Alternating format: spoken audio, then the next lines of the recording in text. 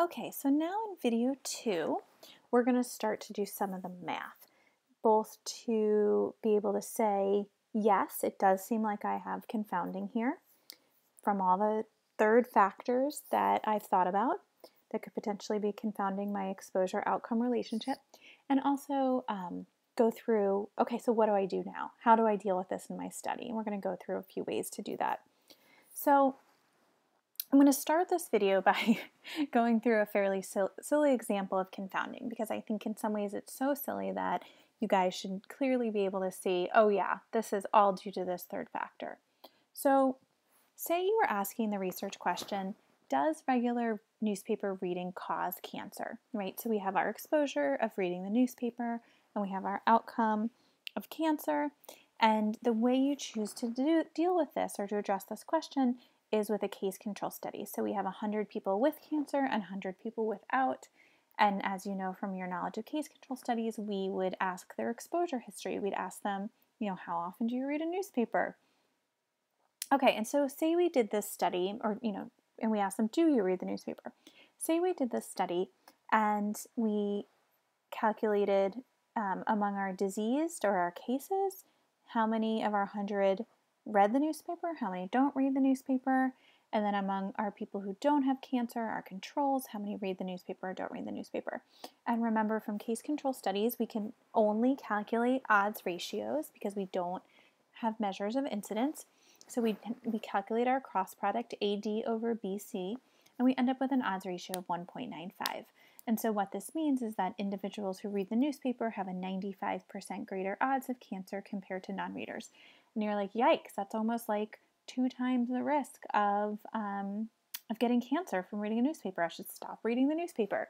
And then you start to settle down and you think, that I wonder if this is actually a causal effect that I'm estimating, or if there's some confounding going on. So the odds ratio of 1.95 would be accurate if newspaper readers and non-newspaper readers were identical on every attribute also associated with cancer. Again, so if the non-newspaper readers served as the counterfactual to the newspaper readers, if everything was the same among these groups but for reading the newspaper. However, you can start to think about there are lots of ways that newspaper readers are different from each other, and some of these ways might be also risk factors for cancer. So specifically, the problem is that people who read newspapers may be older than people who don't, and being old is a risk factor for cancer. So we may be seeing that reading a newspaper is associated with an elevated risk of cancer, but it's just that you have older people in the newspaper reading group. Age may be a confounder, and age is a confounder of your newspaper reading cancer relationship. Your odds ratio 1.95 is biased. It's wrong. If we took age into account, we'd probably end up with a different odds ratio. And as you can imagine, you'd probably end up with one closer to the null, less of an association. But I think I'm giving away the punchline, so I'll stop talking on this slide. Okay, so we can set up our triangle to look at to sort of sketch out the association. So we are interested in, is newspaper reading a risk factor for cancer? We think there's this other third variable, in this case age. We think that age is correlated with reading a newspaper, so older people are more likely to read the newspaper. We know that age is a risk factor for cancer. As the older people get, the more likely they're going to end up with cancer. And we don't believe that age is on the causal pathway. So reading a newspaper makes you older, which then leads to cancer. So as we start to sketch out our relationships, you start to say, age, there might be something here with age. And I just also want to point out at this point, like in all of these examples, we're thinking of single confounders. So we're like, I found the one thing that's my confounder. And that's not the way the world works, right? We could probably think of lots of different reasons. So maybe there's there's some association with socioeconomic status and reading a newspaper, and then socioeconomic status is a risk factor for cancer, or race, or gender, or I don't know, how your vision is. I don't know. We can think of lots of ways that newspaper readers and non-newspaper readers may differ that we want to start to take into account. Okay, so first we're going to go through our 3 criteria of a confounder. And we can actually, and as opposed to just saying, yeah, I think there's some association there, we can actually test that with our data. We can break the data we've collected in our case control study, our 100 cases and our 100 controls, into stratum and start to test, are these things associated? So the first question we want to know when we're trying to figure out if newspaper reading, or if age is a confounder of our relationship, is newspaper reading associated with age? Is it appropriate to have this line here? So say we broke out the data in our study and we stratified by age. We looked at people who are younger than 40 and people who are older than 40. And when we do that, we can calculate an odds ratio, right? We can calculate a measure of association between any two factors. And we find out that there's an odds ratio of 0.11. So individuals less than 40 years old have an 89% lower odds of being a newspaper reader compared to those over 40 years old. So there's clearly a very strong association between age and reading a newspaper when we stratify our sample by age, older and younger than 40 years old. Number 2, is age a risk factor for cancer? That's another criteria for something to be a confounder. So we can again break the data in our study up and look at the association between age and cancer. And we can find that when we calculate the odds ratio from a table like this, where we're looking at age and cancer, we get an odds ratio of 0.25. Our interpretation of this is that individuals less than 40 years old have a 75% lower odds of having cancer compared to individuals older than 40. Again, very strong association between age and cancer. If you're young, it's very protective against cancer. Question number 3, criteria number 3, is age on the causal pathway between newspaper reading and cancer? That is, does age cause newspaper reading? Oh no, actually, again, typo. Does newspaper reading cause you to be a certain age? And the answer is no, right? That would just be silly if reading a newspaper could change your age. Okay, so we've now tested and agreed upon our 3 causal criteria. We can start to really think, gosh, I really think age is confounding my situation here, and I should explore this more in depth. So using our knowledge and confirming through our data, age confounds the relationship between newspaper reading and cancer. Age is associated with newspaper reading, it's a risk factor for cancer, and it's not on the causal pathway. We have met our 3 criteria for a confounder, at least in theory. So what do we do? Now you're wondering, I have this 3rd factor that I believe is completely, or to some extent, distorting the relationship between my exposure and my outcome of interest. I need to deal with it. So there are 6 ways that we can deal with confounding. 3 of these ways are at the design stage when we first design our study, and 3 of these are at the analysis stage after we've collected data and we need to deal with it. So it's nice to know that there are things that you can do at multiple times in the course of your study to deal with confounding. And as I mentioned earlier, you may have a lot of different confounding variables, and you believe that some are stronger confounders than others. In this case, we believe age is like a huge problem and we're going to need to deal with it. So you may do something, let's say at the design stage, to really ensure that you're dealing with confounding by age. And then there may be sort of, you believe, less strong confounders later on that you want to deal with it in another way. And the way you deal with confounding is really, what's sort of feasible within your study, what data have you collected, what type of population are you dealing with, all those types of things. So I'm going to go through all 6 of these. At the design stage, we can randomize exposures. We can restrict our study sample to one level of the confounder, or we can match people. And we've talked about matching earlier in this semester when we talked about case control studies. We'll talk about it again. At the analysis stage, and don't worry, I'm going to go through all these in a little more depth, we can standardize. Remember way back in the beginning, we talked about standardizing because the populations had different, if we were comparing 2 different populations that had a different age distribution, we standardized. We can use statistical modeling or we can stratify. So let's start to walk through these in more detail. So what do we mean by randomization? And next week we're going to talk about randomized controlled trials, so you'll get a much better sense of randomization.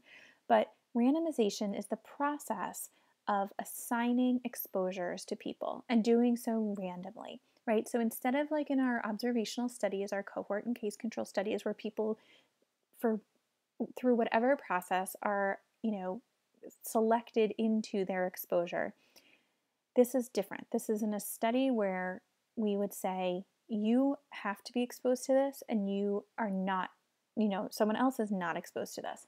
And so what happens is that because people aren't selecting their exposures, you're sort of breaking the relationship between behaviors that cluster together or exposures that cluster together and your exposure of interest. So randomization balances potential confounders across exposure groups when you have large enough sample sizes, right? So if you believe that age is a confounder of your relationship, I think I have this here. Yep. Okay. I'll go through that in more detail. So if you believe that age is a confounder of your relationship between newspaper reading and having cancer, you can randomize people to read the newspaper, right? You can say, you're going to be a newspaper reader, you're not. And when you do that enough times and you randomly assign enough people to either group, naturally, by sort of the laws of big numbers, your age distributions are going to be balanced across your two groups because you've broken the relationship between newspaper reading and age. So to do this, both the cool thing about randomization is that both known and unknown confounders are addressed. You may do it because you're concerned about age and you want to make sure that age is balanced across your exposure groups. But the other great thing is that there may be potentially confounding factors that you're not even aware of that are also balanced across exposed and unexposed groups with randomization. The problem is, even though randomization and randomized controlled trials seem like this, perfect solution to everything, the problem is they're often not feasible. We're going to talk a lot in a lot more depth next week about why randomization may not be feasible. It may be unethical to randomize someone to something. People may, your exposure may be so horrible that no one would ever sign up for your study if they could potentially be randomized to be exposed to something like that, situations like that. Not always feasible to randomize. Okay, so let's come back to our example of our relationship between newspaper reading and cancer. If we were to deal with randomization in this case, as I said before, we would be randomizing people to reading the newspaper or not, and that would balance out age across your groups. You'd end up with enough people in your study to have the same distribution of ages in your exposed group and your unexposed group. And once you've balanced that third factor across your unexposed group and exposed group, they are counterfactuals. You don't have to worry about confounding by that third factor.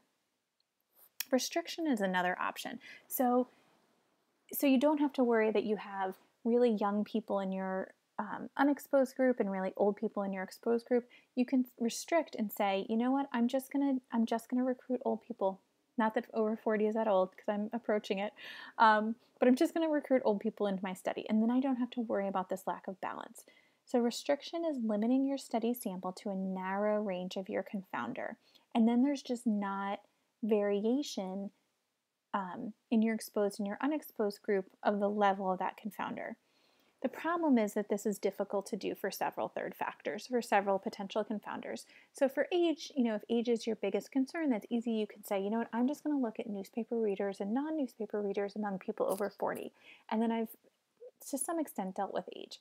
But what happens if you think that race is a confounder and gender and SES and all these other things? You can't begin restricting to the point where you say, I'm only going to take over 40 Black men who are high SES, et cetera, because it's going to have a really hard time recruiting people into your study. And the other problem with restriction is that once you have a restricted study sample, you can't examine your third factor if your exposure is of interest. So say you actually, once you do your initial study of newspaper reading and cancer, you say, maybe I just want to look, maybe I think the relationship is different among younger people and older people. And maybe for younger people, it's actually true that newspaper reading causes cancer. Well, once you've restricted and you've never included young people in your study, you can't look at that group. Okay, so we've talked about, in the case of our newspaper reading and cancer example, what restriction would mean. It means taking people into your study at just one level or one stratum of your confounder, and then you don't have to worry about non-balance of that confounder across your exposed and unexposed group. Matching, another thing you can do when you start out your study, when you're planning your study. to deal with confounding. So in matching, study participants are selected so that potential confounders are equally distributed in their exposed, unexposed, or case and control groups.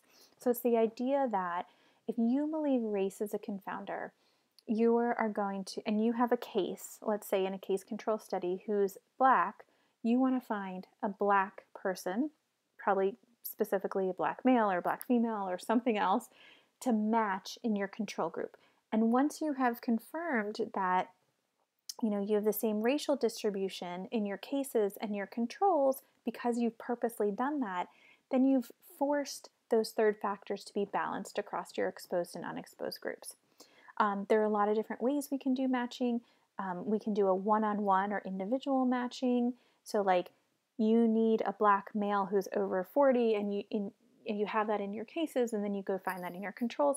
Or you could do frequency matching, where you say, okay, my cases, among all my cases, they're 20% Black, they're 60% male, etc., and you match the frequency of those third factors in your control group. So it's not individually that each person has a match, but across the two groups, you've matched in the distribution of your confounders.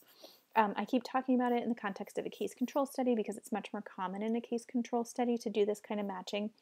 And similar to restriction, once you've matched people on these factors, you can't then go back and tease apart and look at the influence of those matched variables on your outcome. You can't say anything in regards to race or to gender or whatever you've matched on, because you've forced your sample to be equally distributed across those third factors.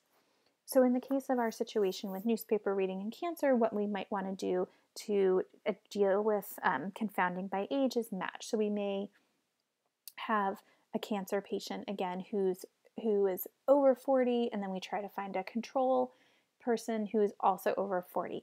And then in our cases and our control groups, our exposure, our distribution of third factors is matched across those two groups. Something can't be a confounder anymore if it's balanced, if it's the same distribution in our exposed and our unexposed, or our case or our control group. Okay, so we've now talked about 3 ways in the design phase of our study that we can deal with confounding: randomization, restriction, matching. Now we're going to talk about the 3 things that we can do after you've already done your study, when hopefully, ideally, you've measured something about your third factors, you knew something about your participants' age or race or gender. And I bring up these confounding factors because they're almost always confounders. Age, race, gender. Almost always want to deal with them in some way. Anyway, so we're going to move on to talking about our 3 things that we can do after the fact, after you've already collected all your data and you realize, I need to deal with confounding. So the first one of these things that we do once we already have our data and our study is completed is standardization. And as I mentioned earlier, you guys have seen standardization before when we were talking about mortality. And we were talking about the fact that you can't, it's difficult to compare populations that have different age distributions, whether it's like in the same geographic area over time or in 2 different states or 2 different countries. It's difficult to compare those 2 places when the distributions of socio-demographic factors are different across those 2 places, because you don't know if it's something exactly about that place that's leading to mortality, or it's just the fact that that place, let's say, has a different age distribution. So much younger people live there, much older people live there, and that's what's driving the mortality rates. And it's not actually, doesn't actually say anything about health care resources in that population or things like that. It's important to realize the non-standardized relative risks, and this is true for confounding in general, the non-adjusted or dealt with measures of association, they may be true, they are what you observe in the real world, but if we want to get to a point where we're saying, does X cause Y, then we need to deal with all these confounders. So there's nothing wrong per se with looking at 2 sets of mortality rates across regions that have different distributions of sociodemographic characteristics. That's the truth. That's okay if all you're going to do is describe them. But if you want to then say something more about is there the healthcare resources in this place contributing to different mortality, you need to take into account and balance all those other confounders and sort of get them out of the way. Okay, So back to standardization. As we talked about, standardization computes comparable rates of, in the case we've talked about mortality, by using a standard population. So what you do most generally is you take a standard population, often the population of the US. Then you apply the specific rates from your geographic area to the distribution, the standard population that has a set distribution. And then you can compare the two places because you've standardized them, you've equalized them from a standard single population. There's no more issue about differing distributions of sociodemographic characteristics. And so in the case of our mortality, we believe that age confounded our association between geographic place and mortality. And to account for age, we used a standard population, as I just said. And we use the age-specific rates. I told you guys you didn't need to know these details, and now I'm getting into them, so I'm going to back off.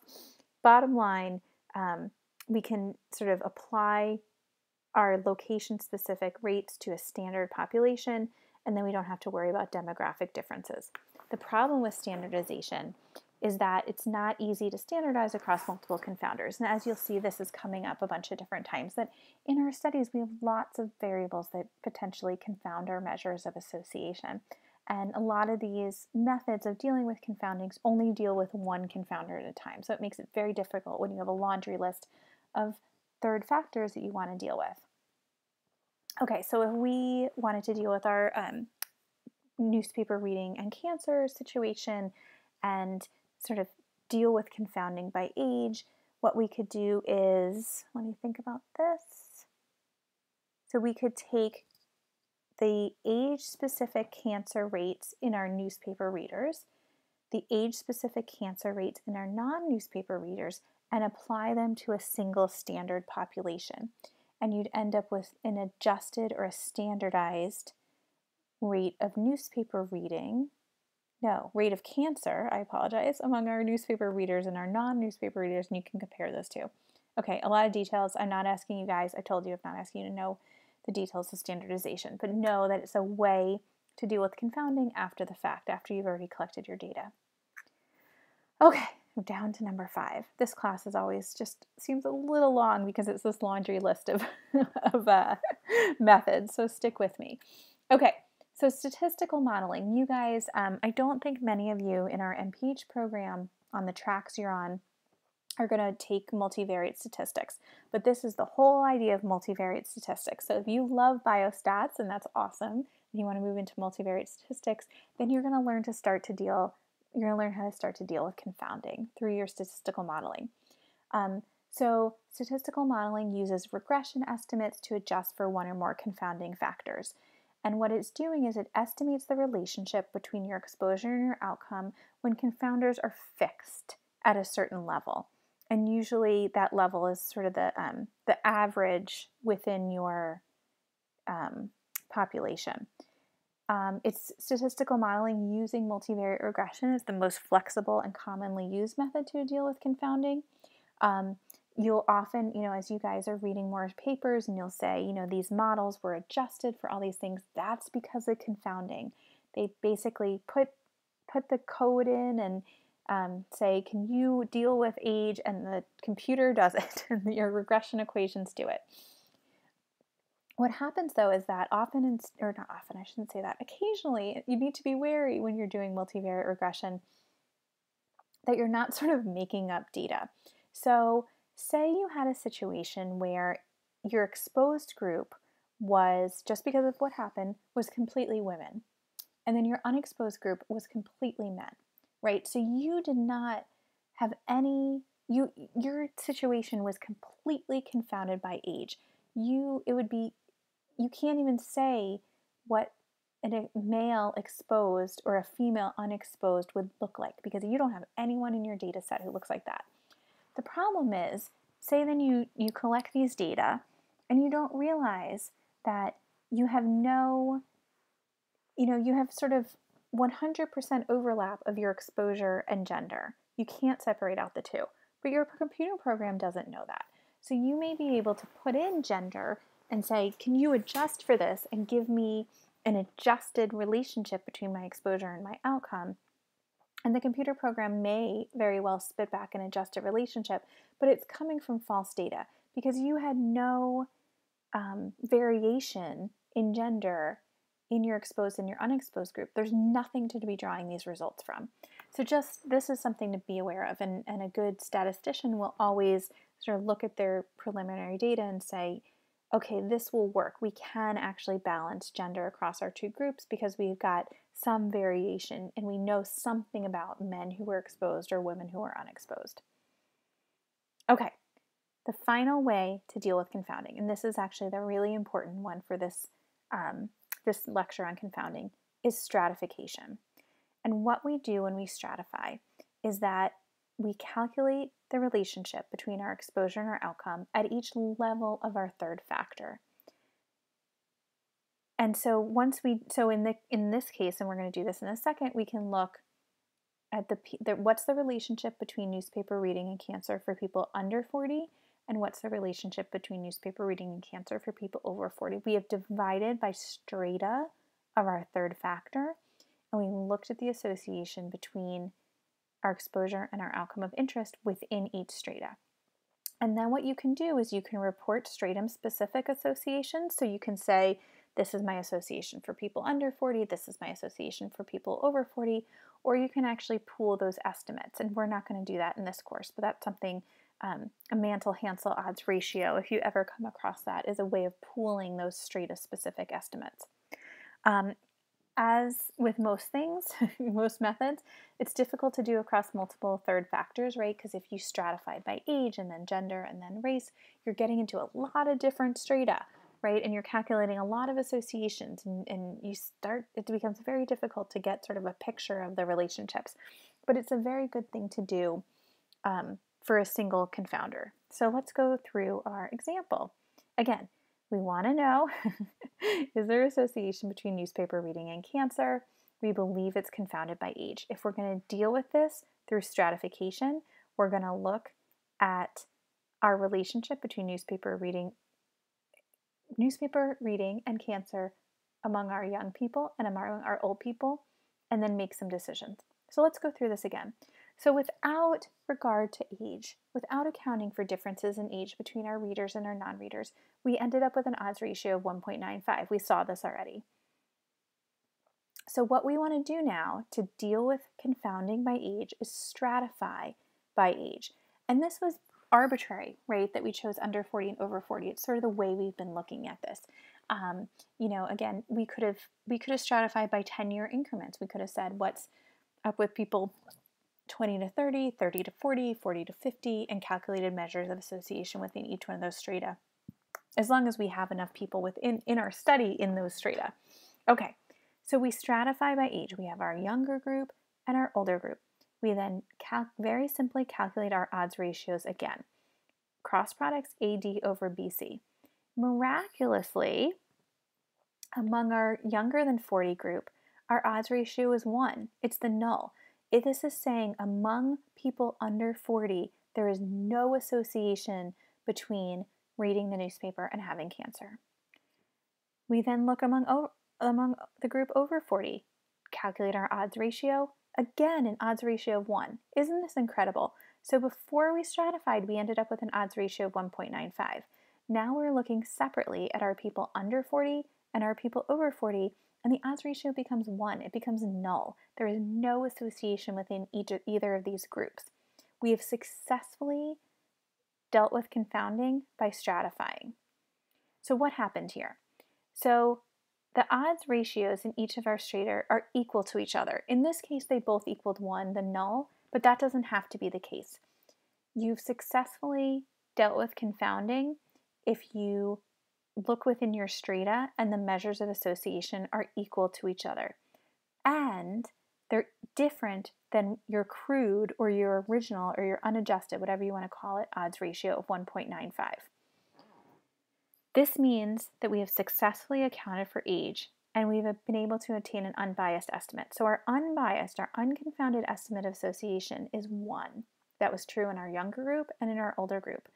Our odds ratio of 1.95 was confounded by age. And the cool thing about stratification is that the same method both identifies confounding, says check, yes I had confounding, and it's a way to address confounding. So if you stratify and you end up with the same measure of association across your strata, and that measure of association is sufficiently different than your overall measure of association, you can say, yes, I had confounding. This third factor that I've now stratified on was confounding my relationship. And at the same time, simultaneously, you've dealt with confounding because your stratum-specific estimates are unconfounded. Those are the truer. Now, I'm not going to say it's perfectly true because you could have a lot of confounding by a lot of other junk going on too.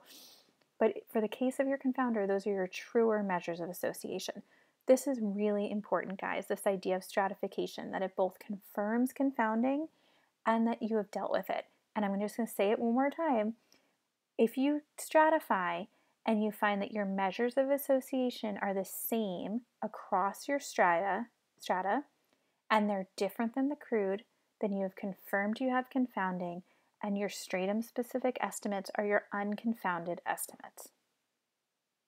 Okay, so what did we learn from this whole saga of reading the newspaper and cancer? We determined that being older is associated with cancer. Older people are more likely to read the newspaper. Age is not on the causal pathway between newspaper reading and cancer. Check, check, check. We've met our criteria for confounder. We can move forward starting to say, I think I need to deal with age.